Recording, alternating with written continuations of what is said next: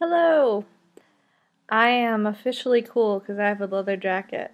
Molly, the person who talks about things. So now that I'm cool, I'm going to talk about fame because cool people become famous, but also not cool people become famous. So this is my take on fame. Fame. Fame is weird. People seem to really look up to celebrities, worship celebrities, um, whether they're actors, musicians, politicians, not as much, but I feel like people, especially in America, we're obsessed with sort of stalking, online stalking, these celebrities and almost idealize their life. Because, of course, on the internet, you can filter what you put out, so everything you see in their life is glamorous. And I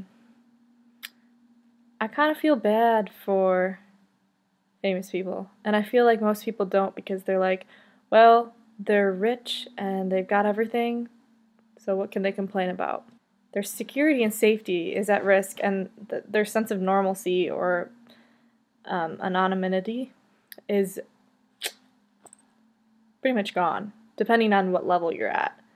I mean, like, we really underappreciate things like going to the grocery store without being bothered. And maybe some people would like to be bothered.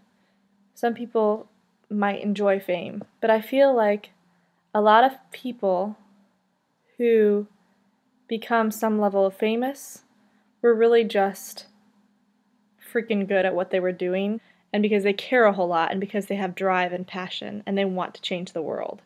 There's a lot of idealists are like that, where they want to change the world, and then they think they can, and so they work at whatever their craft is, and whether they're picked up by the right person at the right time or they work really hard for years and gain traction, they finally get to that place.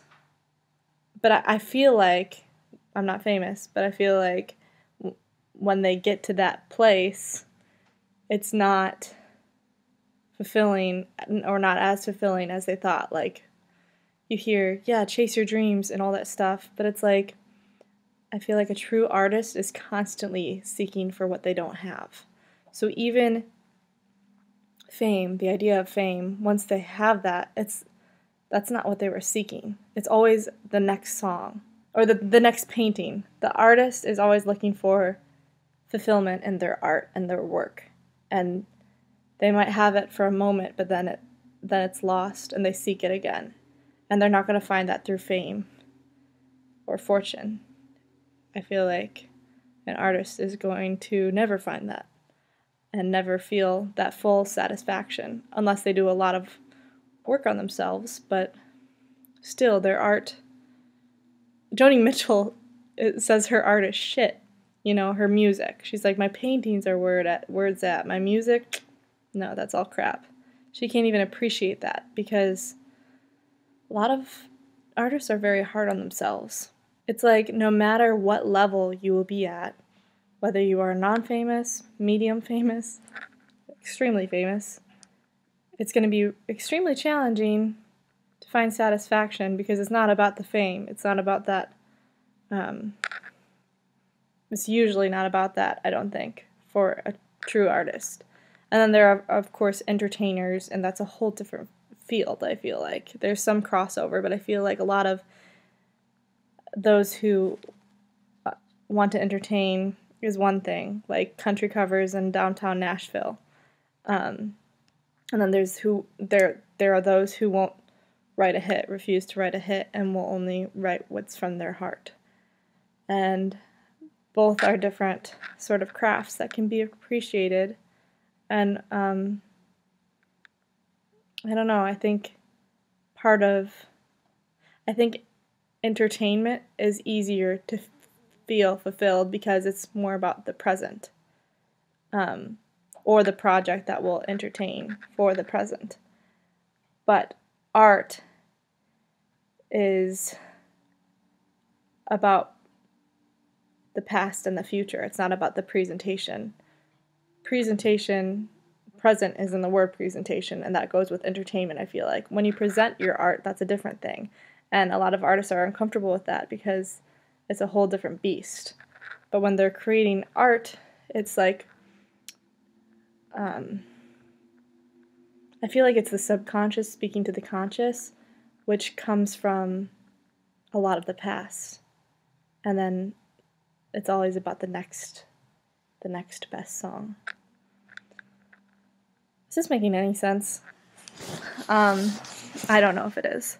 I think when you picture this idea of your art impacting a crap ton of people that looks similar to fame, because that's how you reach the masses, but I don't know if it will ever feel full. I feel like, maybe in moments, but I feel like it's fleeting. Fame. Fame is shit. Fame is like, you dedicate your whole life to being out in the public eye, and then when you die, you have your legacy left behind, and your songs can inspire people forever, maybe. Forever until we're gone. Until we're all gone, capiche capash, we're all gone. And once we are all gone, then what did it really matter? Just imagine leaving the house and having a bunch of stalkers hiding in bushes. I don't think that's exactly what it's like, but some of the big ones it is. They don't have that sanity. You should be able to go out on the streets and just like be ignored. That feels great, feeling anonymous. Because we feel it so often, we don't appreciate it, and we want more. We always want more. But I feel like once you cross over to that path of having your privacy sacrificed, then you regret it, and you're like, oh, I wish I could be anonymous. You want what you can't have. Just like when you cut your hair, then you're like, oh, I wish it were longer. When you have your longer hair, I wish it were shorter. If you have naturally straight hair, you wish it were curly. Like, people are just so, if you're tall, you wish you were short. If you're short, you wish you were tall. People are so unsatisfied with who they are and what they have, and want what they can't have or don't have. And this is just a generalization, I understand, because some people are very good at gratitude and self-talk and help and get to that point where they're happy with what they have. And that's why I think gratitude is such an important tool, because we have so much that we don't think about. We think about what we don't have, because that's what we're focused and driven to think about as humans. We're never satisfied, and we're constantly seeking more, whatever that is. We want a fullness. We are built as humans to not be satisfied, whether we have everything that someone doesn't. That's why some of the people who have the least are able to find happiness in simple things, whereas it's, the richest person in the world still has something to complain about. And I think that's fair, because they're human. But people get pissed off if famous people are complaining, or if, first world problems. Yeah, they are. They are first world problems, but they're problems. And, no matter what, there will be problems, no matter who you are. And it's like, how dare you? Because it's so funny. In comparison to your life, you hear someone complaining about their, I don't even know, their yacht? Let's say that their yacht had a leak or something. And they're like, oh, what a hassle. And you're like, you have a freaking yacht. No matter what, they're gonna find something to be unsatisfied with, because they're human. Now, I'm talking about humans as a whole. I feel like artists are more likely to be unsatisfied and have that void inside of them that they're constantly trying to fill. And they see how it could be filled, maybe. They have a vision or a dream.